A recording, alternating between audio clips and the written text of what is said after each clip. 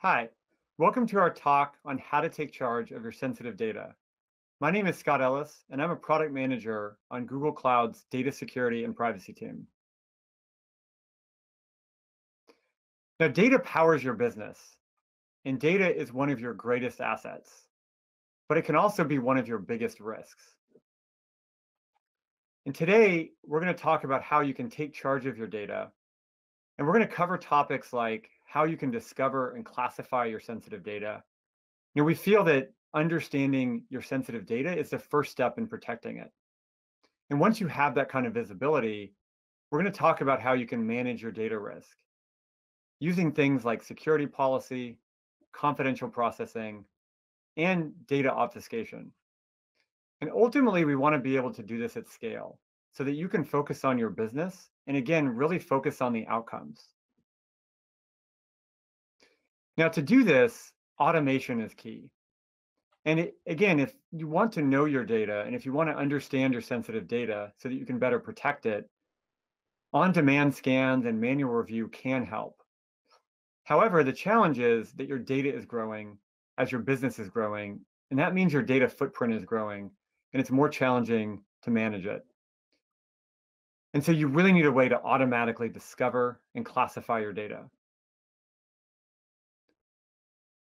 And today we're going to talk about how you can get automatic discovery, automatic inspection, automatic classification, and automatic data profiling, and really automatic DLP. And this is now available for BigQuery, and it's powered by our cloud DLP platform. And what that means is that you can get an understanding of your data risk across your entire BigQuery footprint. And that means you can understand where you have maybe low risk data, which could mean that there's no evidence of sensitive data or that it's got extra protections in place, or where you have moderate or high risk. This could be where you have evidence of sensitive data like PII, or evidence of unstructured data or free text that might be inside of your tables, or where you have highly sensitive data, something like PII, like credit card numbers or financial data. And what automatic DLP will do is generate rich insights for each table and column across your org. And that's really important because you want to get that visibility across all of your tables, all of your columns, so you can really understand your data risk. Now, here's an example of a column profile for a table where we're seeing different types of metrics that indicate the type of risk, the type of sensitivity, and it includes the DLP's predicted info type. And this gives an indication in this table that we see evidence of a credit card number, an email address, and a couple columns that have evidence of a person name. This kind of data type can really help you understand your data or take the next step to protecting it. Now, this automatic visibility with DLP really means that you get continuous monitoring. That means that tables are picked up automatically. So as you're creating new projects, new data sets, and new tables in BigQuery, automatic DLP will pick them up automatically and profile them for you. And it's designed as a fully managed service to have low overhead. What that means is that there's no jobs to manage or orchestrate, and you can enable this directly in the Cloud Console. It's also been built with data residency in mind. And again, as you're turning this on across your entire org, you may have data in different regions, different geographic regions. And DLP will inspect that data in the geographic region that you have set for your BigQuery tables. It will also generate the profiles and store them in that same geographic region. And that way you can ensure that your data stays where you want it, even when it's being inspected and profiled by DLP. And lastly, this is Google driven. And what that means is that we figure out how to inspect and profile your data so you can focus again on the outcomes. Great, now let's see this in action. And now let's see a demo of this automatic DLP. And for this, let's meet Angie. Angie is a data compliance officer for a large online retailer that serves customers across the globe. Angie oversees how data is collected, shared, and used across all departments. Angie's company is growing, and their data is growing with them. They've chosen to use BigQuery as their data warehouse to power most of their analytics and business needs. And usage of BigQuery is spread across several departments and project teams. And again, these teams are creating new projects, new data sets, new tables constantly as part of their business. And Angie wants to know, how can I gain visibility into the sensitive data across my org? And for this, we're going to use our automatic DLP. What this means is you can now enable Cloud DLP across your org and your entire BigQuery footprint. So what that means is that you can turn DLP on across your organization, as we're seeing here, across specific organization folders. Maybe these represent departments or different parts of your organization, or individual projects. Now, BigQuery data lives inside tables and data sets that reside inside these projects. So depending on where you turn this on, you'll get coverage across all that data. When this is enabled, Cloud DLP will automatically pick up new data, pick up existing data, profile it, and give you those insights into your sensitive data. Now, enabling this is easy and can be done completely in the Cloud Console UI. For this, you would, at the org level, Angie would navigate to Security and then Data Loss Prevention, and then click on the Scan Org link here. Now let's go ahead and see what that looks like. I'm going to switch over here to my test project. We're going to click on Scan Organization. Now we can configure this in one click and take care of everything for you. But let's go ahead and walk through the custom configuration just so you can see the options that you have. The first option you have here is to choose whether you want to scan your entire organization or if you want to browse and select individual folders to scan. For now, we'll just scan our entire organization. Now, this service is built with Cloud Data Loss Prevention or Cloud DLP, so you can use your existing inspection templates, or you can create a new one. But this is powered by the same info type detectors that we have for Cloud DLP, so you can select from our built-in detectors or define custom ones of your own.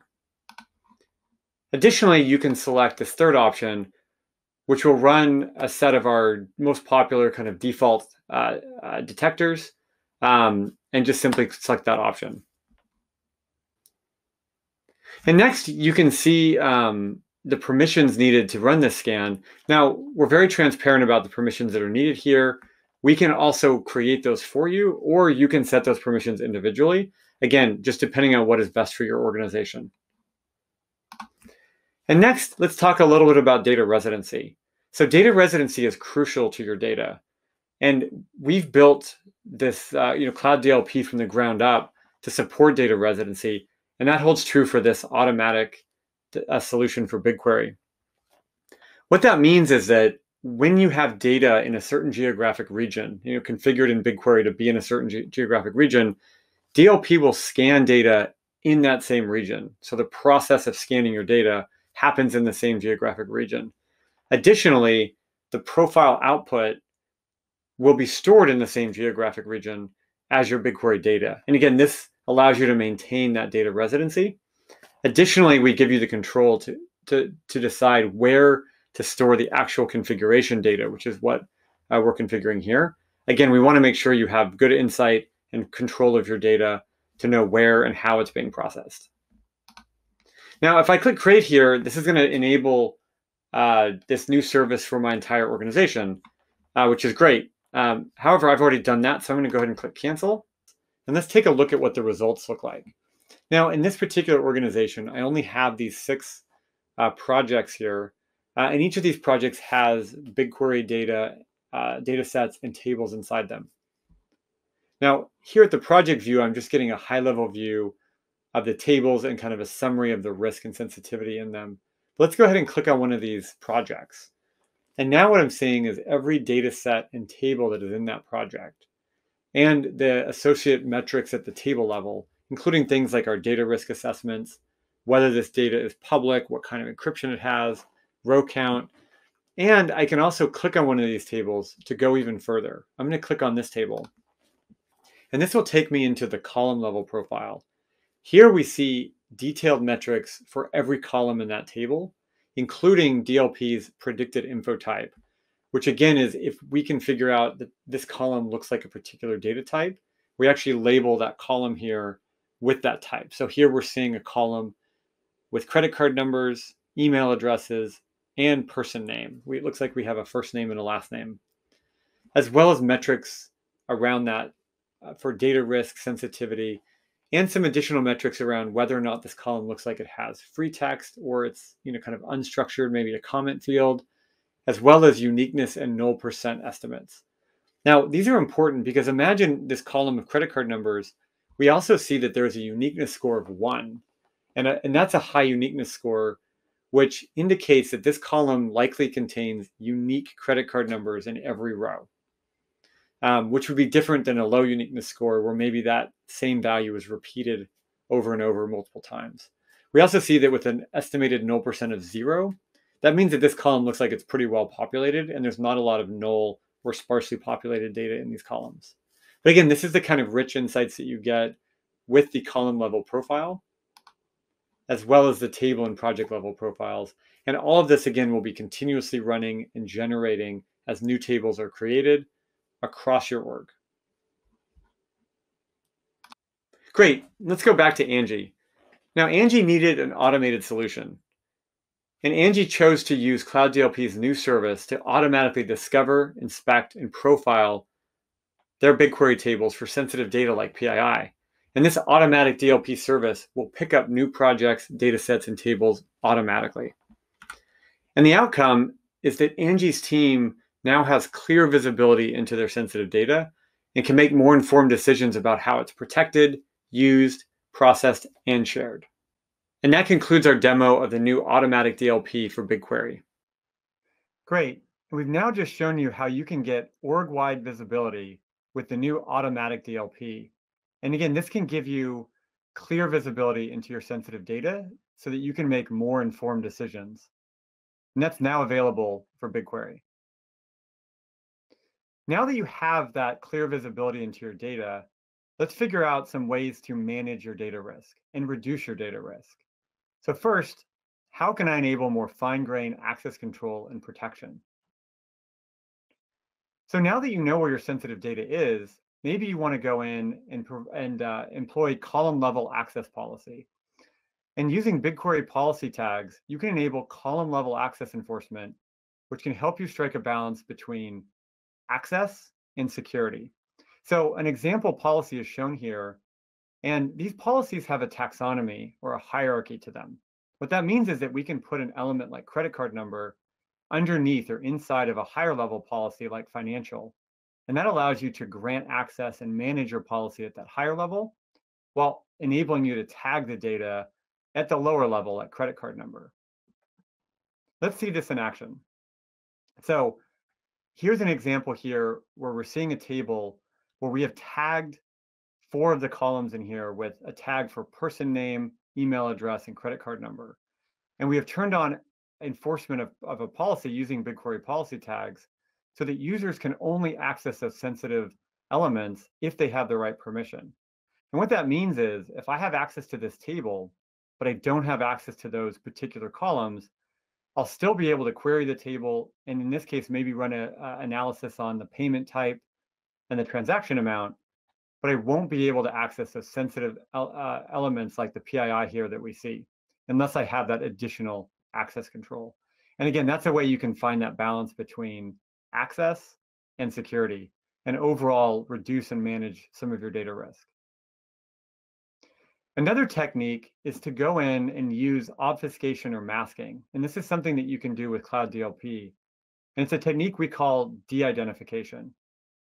Now, de-identification includes a set of transforms like redaction, masking, tokenization, format preserving encryption, date shifting, bucketing, and more. And these transformations are designed to actually manipulate and transform your data in order to reduce the risk. So, for example, in this before and after animation that we're seeing these techniques applied to a table. In this case, a table that has 4 columns. And we're applying transformations across the entire column in these first 3 columns. Again, our goal here is to reduce the risk of the data. So we are manipulating and transforming the sensitive information and replacing it with something that is obfuscated. Now, in that 4th column, we're combining the power of DLP's inspection capability with the masking so that we can actually go into these unstructured comment fields, find the sensitive element, and only mask that sensitive element. And this is something that you can do because we've combined that inspection capability with the data masking capability all in one platform. Otherwise, you'd have to potentially redact the entire comment field column, but instead you can actually go in and redact only the sensitive information in line. Now, another question is, how can I improve protection and process my data in a confidential manner? Again, now that you have visibility into where your sensitive data exists, you can use confidential processing to process that more securely. An example of that would be confidential data proc, which offers encryption in use, which can easily add security protections to your most sensitive data workloads. Here's an example where we are turning on confidential compute with a simple command line flag as we create and launch our data proc pipeline. Now, confidential data proc is now in GA. Now, data proc is a fully managed and highly scalable service for running things like Apache Spark, Flink, and Presto. And confidential data proc adds that data encryption in use, again, to protect your most sensitive data. And it does this by using confidential VMs to provide that inline memory encryption. And this is powered by AMD's secure encrypted virtualization processors. And this brings us to the end of our talk on how to take charge of your sensitive data. And we'll leave you with a few key takeaways and action items. First, automatic DLP is now available for BigQuery and can give you insight into your entire BigQuery footprint across your org. You can get started in the Cloud Console by navigating to Security and then Data Loss Prevention. Or you can read our documentation at cloud.google.com/DLP. You can also check out obfuscation and masking, or what we call de-identification, also at cloud.google.com/DLP. And you can read more about confidential processing, which is available with VMs, GKE, and now in GA for DataProc at cloud.google.com/confidential-computing. Thank you again for joining us today, and we're happy to be part of your journey as you take care of your sensitive data. Thank you.